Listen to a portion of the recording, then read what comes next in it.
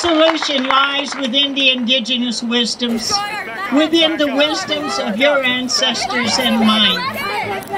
And that as we bring things back into balance, as surely will happen, that we don't want our species to become extinct because of their foolishness.